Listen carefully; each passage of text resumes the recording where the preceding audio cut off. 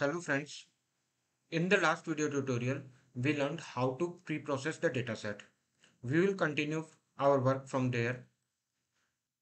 Let me first move these widgets on the top so that I have some empty workspace area. After pre-processing the dataset, the next step would be to select the columns which are required for the machine learning algorithm. So I will go into transform tab. I will click on select columns. I will connect it with the preprocessor. So now the pre-processed data is connected with the select columns. If I double click on this, I can see that there is a section named ignored, there is a section named feature, a section named target and meta. So by default, there are 16 features selected and one target is selected because in the beginning only I selected class as a target. If you have forgot to select the class in the beginning as a target, it might appear in the featured section like this. Since we know class is a target, why? Because ultimately this is the column that we want to diagnose.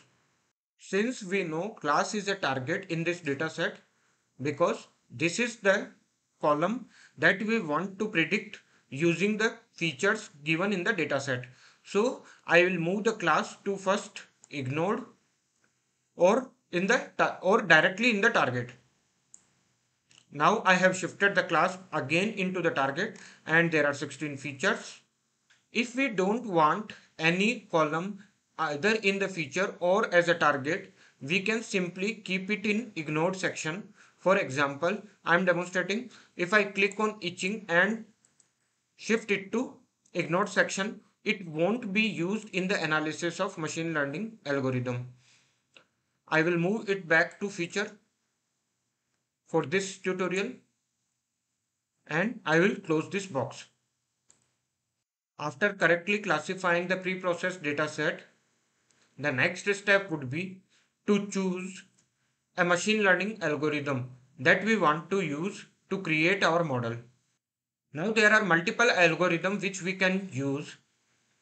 In this tutorial, I will use the same machine learning algorithm which were present in the reference article so that you can easily compare your result with the published article. So first I will use random forest. I will drag and drop it into active workspace area. As you can see, random forest takes input as data and preprocessor and it brings the output as learner or model. So what do we mean by this? We will just wait for a few minutes and you will understand what do we mean by this. First, let me connect the selected data with the random forest widget.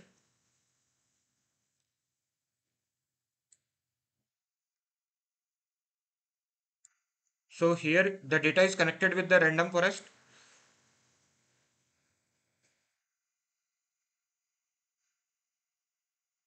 Every machine learning algorithm has certain properties specific to that algorithm. For example, if I double click on the random forest, there are properties like number of trees, number of attributes considered at each split, replicable training, etc. If you are a beginner, you shouldn't change these values. With time, you will learn how do we manipulate these values and achieve the better result. So right now I am keeping the default values. Similarly, I will also use KNN. I will connect our dataset with the KNN. So out of 6, 2 machine learning algorithms have been loaded into our active workspace. Remaining 4 we will add in a few minutes. But before that, let's see how do we use these two algorithms that we have already loaded. For that, we will need test and score widget. It is under evaluate tab. So I will bring test and score into active workspace area. As you can see, test and score takes the input as data, and it also takes the input from learner preprocessor, and ultimately it would output prediction. So to make it work, first we need to connect our dataset with the test and score. After that, we need to connect the machine learning algorithm that we want to perform with the test and score. So for example, if I connect the random forest with the test and score, you will notice that it performed some task in the background. And now if I double click on this, I can see that random forest model has been.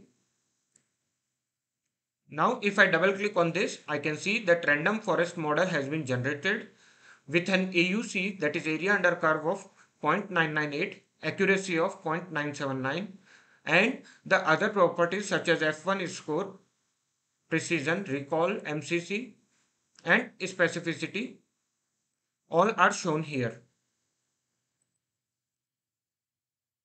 Similarly, if I connect the KNN visit with the test and score, I can see that it performed some task again in the background and created a new model.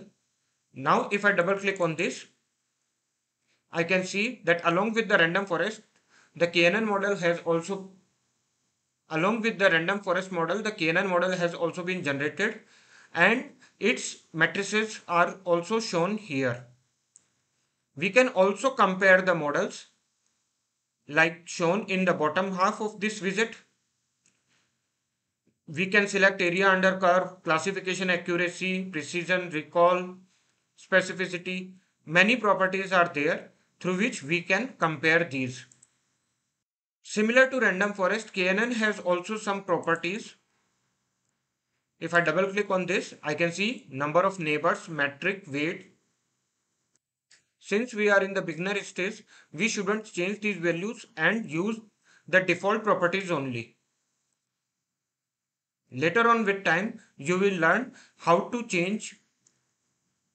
Later on with time, you will learn which values to change to get the best output.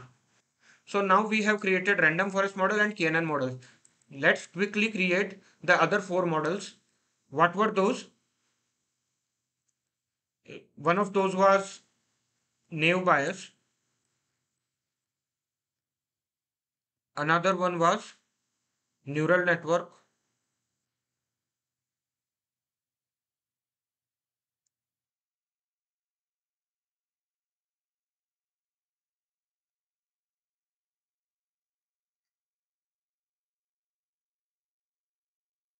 One was AdaBoost.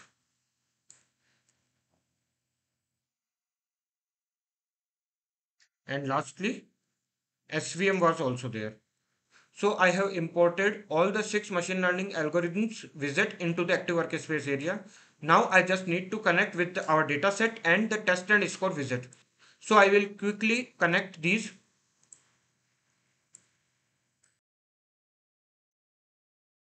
It's not that it is not like that you have to arrange in a specific order. I am just rearranging them so that I can give you a better visualization. Now I have connected all the machine learning algorithm models with the dataset. Now I need to connect it with the test and score. Since I'm using GPU, my calculations would be done very fast. In your case, if you don't use GPU or don't have high RAM, it might take some time. Now I will connect the remaining 4 machine learning algorithm with the test and score. So now if I double click on test and score, I can see that all 6 models have been generated and the matrices are shown in front of them. Now if we compare with these matrices, we can see which one has the best output model. Similarly, I can compare the models using these matrices as and when required. So this is how we create our models. I will wrap up this video here.